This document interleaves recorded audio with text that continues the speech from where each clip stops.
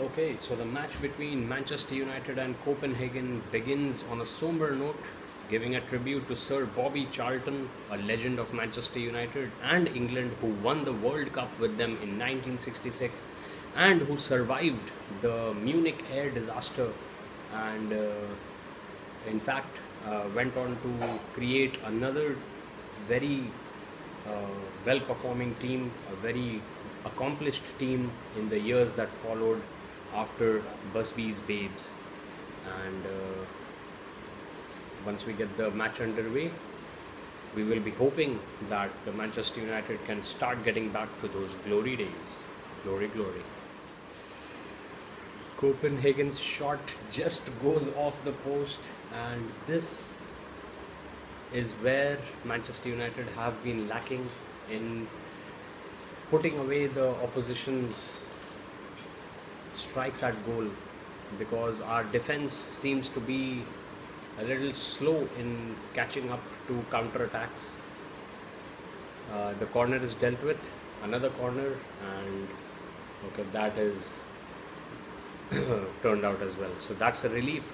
So these are not good signs that when your team manages to deal with a corner successfully, you breathe a sigh of relief.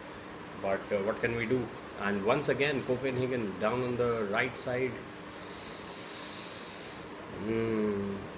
This does not bode well.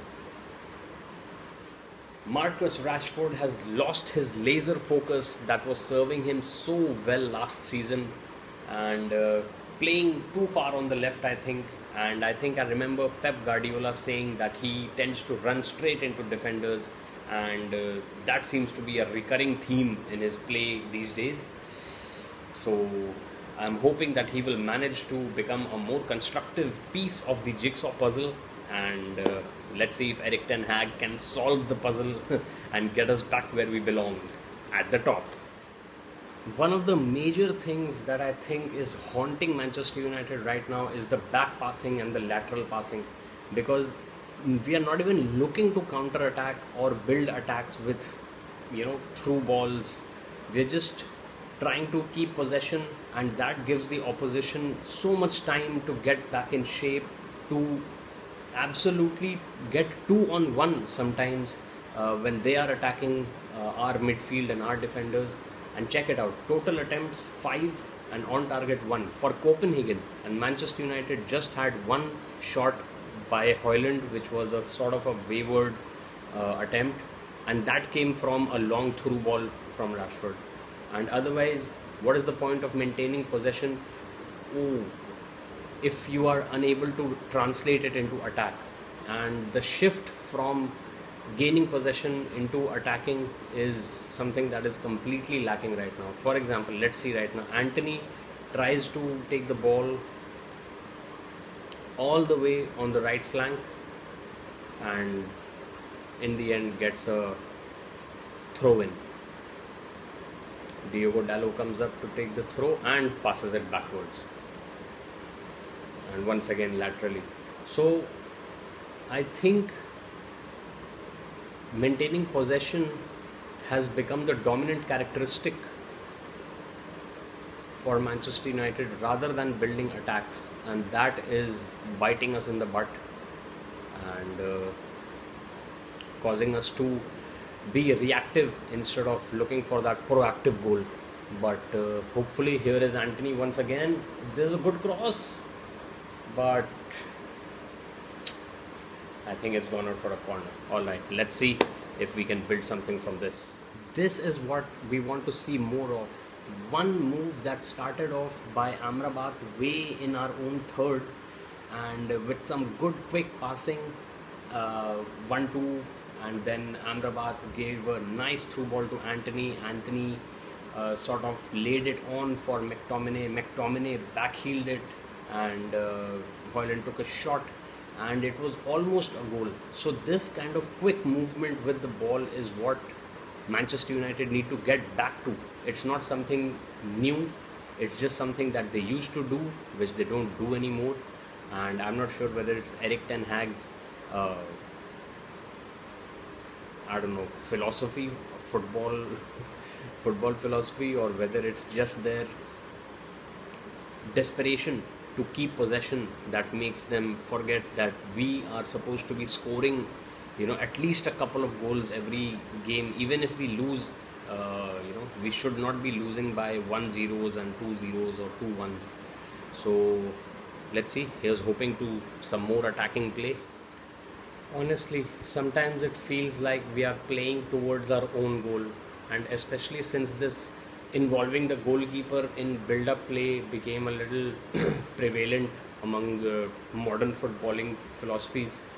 It's just absolutely terrible to see so much back passing that even when they make up half the pitch in a few passes, in just one pass backwards, they just lose all that ground and let the opposition, get the upper hand.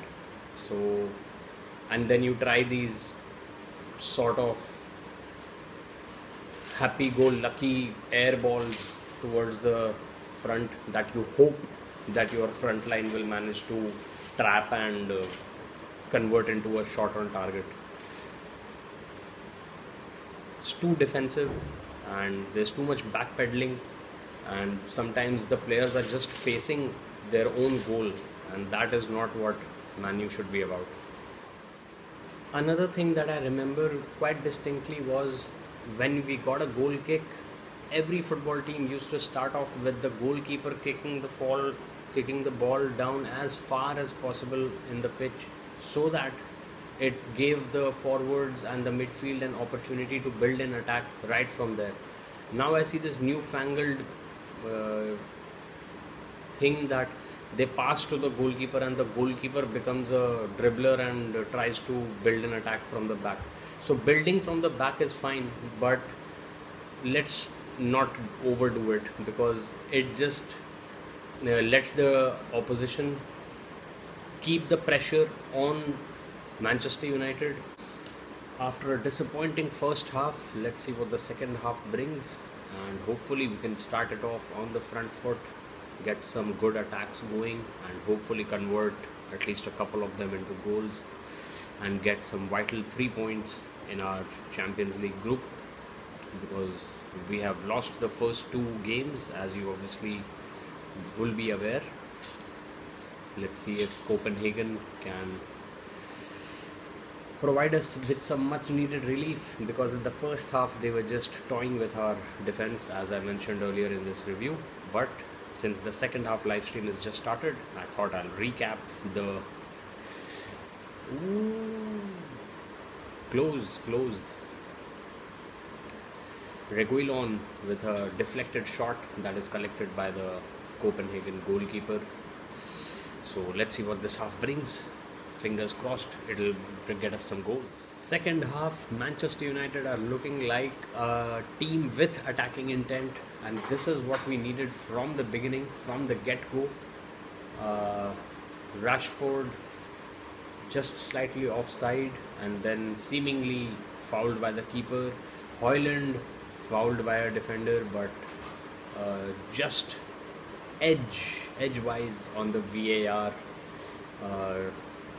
in awarding a penalty. It seems like the half-time talk from Erik ten Hag has worked.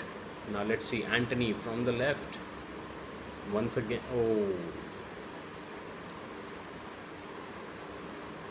Alright, looking forward to some more attacking like that and converting them into goals. 66 minutes gone, and the latest fluffed chance went to Garnacho, the new substitute, along with Lindelof. And Rashford had an earlier chance, both of them a little too heavy a touch before trying to take the shot on goal, resulted in the ball going beyond their control. But one thing I do like is that at the 60-minute mark, around the 60-minute mark, the substitutions, the couple of them, Lindelof and Garnacho, were made so that at least they have some time to make an significant impact on the play. Because making substitutions at the 80th minute mark, even with the extended added on time these days, especially in Premier League, is not really conducive to letting the substitutes make an impact. But here Garnacho of course dragged it a little too far. I think Holland was at his side and he is ruining that fact. But let's see. On the other hand, Copenhagen are not giving up and they are also getting some shots on target. So it still remains an even contest. Harry Maguire of all people has headed in a goal to get us ahead in the 70th minute, and they are of course taking a check, but I think it's going to be alright because I think one of the Copenhagen defenders just managed to get his shoulder to put Maguire onside, and we'll just wait and see for the final confirmation. But in the end it has been a story of fluffed chances because Rashford and Garnacho were one-on-one with the keeper when they take too heavy a touch on the ball and let the ball go out of their control. Erik Ten Hag applauding from the sidelines, and yes, the goal does stand. So glory, glory Man United, very vital 3 points in Champions League, and smash that sub button for Awesome Max Fun. Alright, so that was the short highlight that I will be uploading later, and uploading right now, and well, let's see if Maguire, the dumb Maguire, is the reason we get 3 points tonight. About half an hour to go for the match. Let's see what this remaining time brings.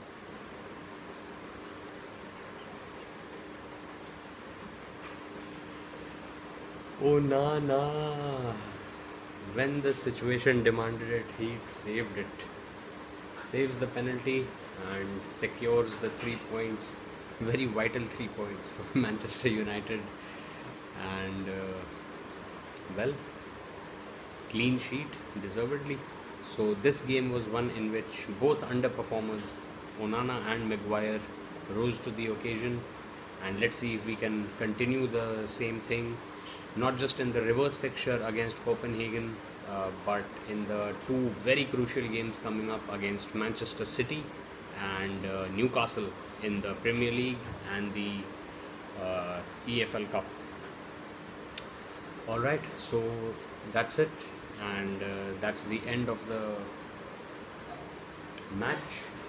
Heartbreak for Copenhagen, but very, very vital boost for Manchester United. And I guess thank you so much for watching along. I'm Axat. I've been supporting Manchester United since 1997, and do share in the comments what you think and what you expect from our team.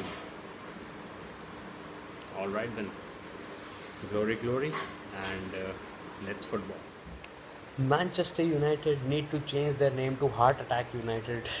That last minute penalty courtesy Scott McTominay's ill-considered high boot did not result in a goal, courtesy Andre Onana's just by the tip of his underhand save.